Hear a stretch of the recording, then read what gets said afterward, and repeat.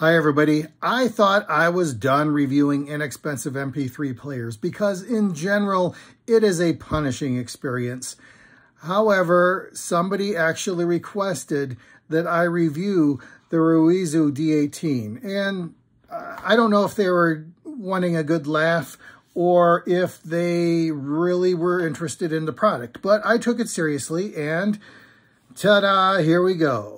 There has got to be just some standard Android-based music player software out there that everybody uses because the software package looks exactly the same to me. Maybe it's different under the covers, I don't know, but you've got your basic music playing features, video, picture display, FM radio, ebook reader, voice recorder, step counter, a bunch of stuff you don't care about. However, I'm going to go over the overall experience of using this for the stuff you really do need, like the music player, the FM radio, and actually that's about it. Well, I don't know why you would use this to watch a movie. The screen is too small. Same with ebooks. Nobody, who would read a book on this thing? Nobody, absolutely nobody. This is open source, right? Just get rid of all this junk that you don't need. All I want to see is the music player and the FM radio and just the setup and the Bluetooth and stuff like that. Just the basic maintenance things and the core functions. That's all we want. Nobody wants this other stuff. Let's start with a product tour. First of all, this is not a touchscreen. It looks like a touchscreen, is not. Same as most of the other products in this category. All the action comes with these buttons down here, and when you hit them, they light up to show that you hit it. However, most of the time, your finger is on top of the button, so you may never notice the thing lighting up because your finger's on it. The D18 comes standard with 64 gigabytes of internal memory, and that is probably enough because you can only index the first 4,000 tracks anyway. However, if you are using a lossless format or you're doing voice recording or you have reasons of your own, you can expand this with another 128 gigabytes through this micro SD slot here. It's a little bit hard to see, but there is a power button here and a volume up and down here. Pretty standard for an Android player. As is typical with an Android player, these controls only respond if the screen is on. If the screen is timed out or the unit is powered off, then you must wake it up with the power button here. Navigation is a real mixed bag. Sometimes it is fast and impressive, and other times you are waiting and waiting and waiting and wondering if you really hit the button or not. And I think it has to do with context.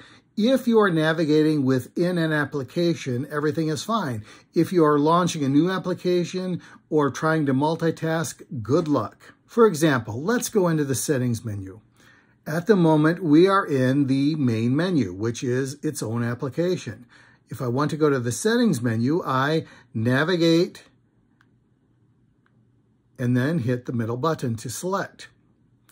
And we're waiting and we're waiting and we're waiting, and I'm pretty sure I hit the middle button, but I'm not exactly, and do I hit it again? Oh, there it goes. That's just an example. It shouldn't take that long. Another thing I don't like, and this is so typical, I don't know why it's this way, but can you read the selected item? I cannot. The only way I can read this is if I navigate away from it, and then, oh, language selection, okay.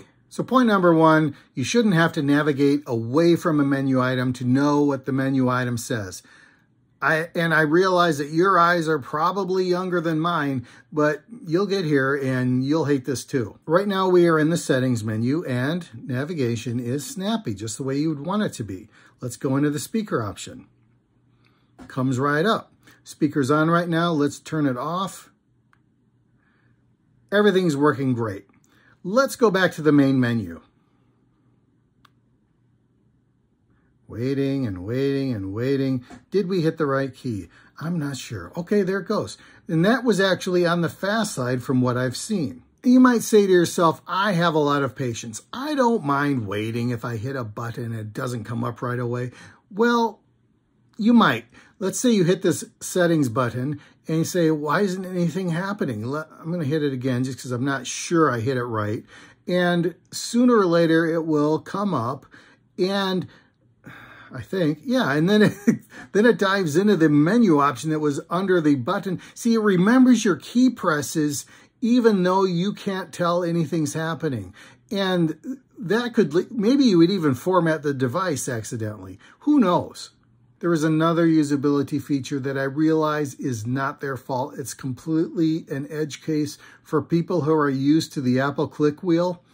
This is not a click wheel. These are directional controls. If you treat this like a click wheel and you're trying to go around to the next, it's just moving your cursor around.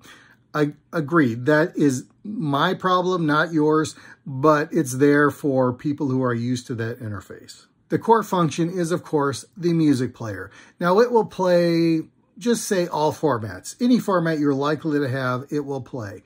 In fact, they don't even list all the formats it'll play. It'll play all the common formats, just say that. One feature I always look for in a music device is an equalizer, but you won't find it in the settings menu. You will find it in the music application, but you have to do a little digging. It is not in the main menu of the music application. Go into Now Playing, and then choose the context menu. And there you'll find the equalizer. The equalizer has the usual presets, but if I'm tuning my headphones, I always choose custom. And this has a very nice 7-band custom equalizer. Despite music playback being the core function of this device, I don't know how deep I need to go into reviewing this because every inexpensive Android-based MP3 player has the same software. If you've seen one, you've seen them all. It has playlist support, bookmark support. You can play by genre or artist, or the only thing I ever do is shuffle play all tracks, and this will do that. This doesn't come with a screen protector, either pre-installed or in the box, but I honestly don't care about that. Battery life varies greatly depending upon what you're doing with the device. If you are listening to MP3s using wired headphones, you can expect up to 40 hours of playback. If you're using the internal speaker, that drops way down to 10 hours. If you are listening to the FM radio or using Bluetooth earbuds, that drops down to 6.5 hours. So yeah, it's a big difference. They do give you these earbuds, and they are not the worst I've ever heard, but they're among the worst. You do get some additional tips to customize the fit. I mean, they're not terrible. They're not terrible, but they have very little bass, and they have a tangle attracting cord that's not great. So basically, you probably already own better headphones, and if you don't, well, this will get you by until you get good ones. How do I rate the Ruizu D18, given that it is functionally identical to every other product in this category?